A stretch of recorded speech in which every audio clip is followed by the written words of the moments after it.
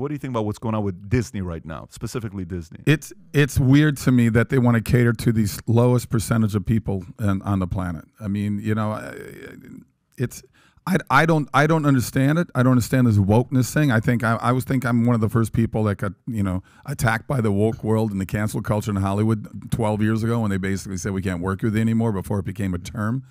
And I honestly don't get it. You look at a movie like the Top Gun Maverick movie. It did so well because people said, here's just a movie that just, you know, waves the flag. Certainly it does, but that's what Top Gun and all those things all about. But it wasn't pushing this agenda or pushing that agenda. We didn't even know who the enemy was. We didn't know who the bad they didn't want to. They didn't want to do that either. But you know, at the same time, it was just a movie that was just fun to watch, and it was just you know, it did so well because it catered to the audience that still wants to go see theaters. Yeah, I don't. You know, people get mad. There was a movie. Was this the one that had the gay relationship in it or something? So they get mad because people don't want to see that. And you're going, well, let people see what they want to see. I thought there's supposed to be a free country and we're supposed to go what we want. You know, I'm not telling Disney not to do what they're doing with the movies, but why am I doing movies that are totally opposite, that have love and hope and laughter and redemption? Those are the kind of movies I want to do, and those are the movies that people keep telling me to make. But I don't have a $100 million budget like they do to advertise it, because they did. That's what they did. A movie like that needs to get to about $500, $600 million to break even. Yep. And that's why they keep doing movies like Avatar and Avengers and things like that. They need to get to that level, but they're going to make $2 billion in theaters. So they're going to make Pirates of the Caribbean 14. They're going to keep making these movies until people get tired of them. 340. And they'll keep doing it. So you think they're Fast and eventually going to Furious. pay Johnny Depp the $300 million to do Pirates of the Caribbean? Probably. And you think he's going to accept it? Probably. You know? You might have heard he's had some legal troubles. Yeah. But when you said the term, they keep playing to the lowest percentage of people. What do you mean by that exactly? Well, it just seems like they wanted. Okay, what percentage of the population is transgender? 0.25%. It's pretty low. Yeah, exactly. Fine. If people want to do that with life, fine. I'm not racist towards that or hate people that go through that. In fact, I feel sorry for some, because what I've read about it, they go through a lot of things psychologically as well. There's a lot of trauma. Yeah, a lot of trauma in that world. And then the gay population, I love when they call me a homophobe. I've been in the business 40 years. I work with gay people in every set I've been on. You won't find one that said, he was so mean to me. They won't. But it's easy, just being a conservative is enough for them to say, oh, he hates gay people. No, I don't. But it's easy to have that mark, and they have their labels, but that's all they have is their labels. They don't have things to back it up. They have these little labels that the media tells them to say, you're racist, you're homophobe, you're anti-Semite. They say all this stuff. Well, they're actually the ones who are anti-Semite. But anyway, it's a weird world out there right now where they come after you for anything. I mean, the people that attack me on Twitter, I can say, great day in the golf course. I hope you die. You know, so these people have nothing better to do with their lives. And to me, I feel more sad for them. I don't feel anger towards them. I feel like, my God, what kind of life did they lead when they got to wake up every morning, look in the mirror, and hate what they see?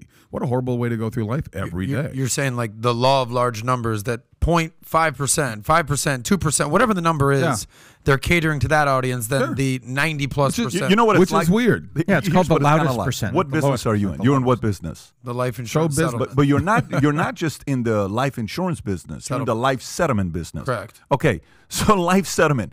Imagine if you started targeting 20-year-olds and your commercials for life settlement, which is what? For clients that are above 78, let's just say, right? 75 and up, right? Correct. Imagine if these life settlement companies started targeting 18-year-old kids, saying, think about your life insurance policy.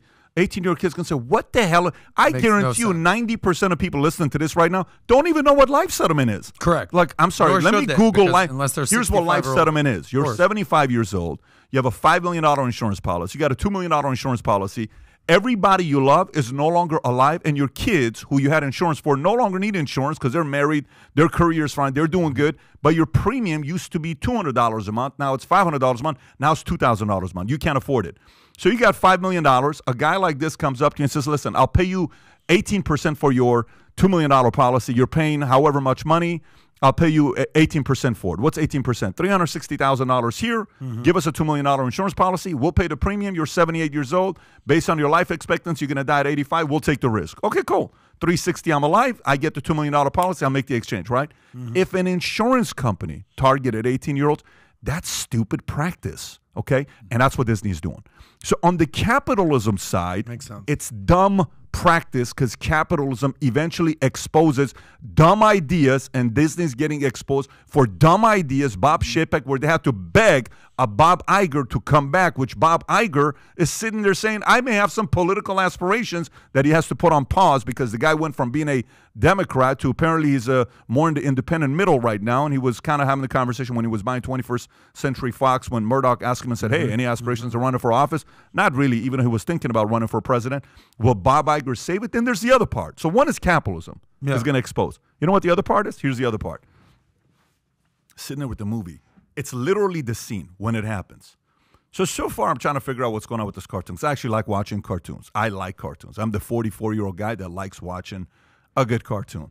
And then all of a sudden you see this 10-year-old kid blushing when another 10-year-old kid with highlights shows up. It's like, oh my God. And I'm like, wait, what?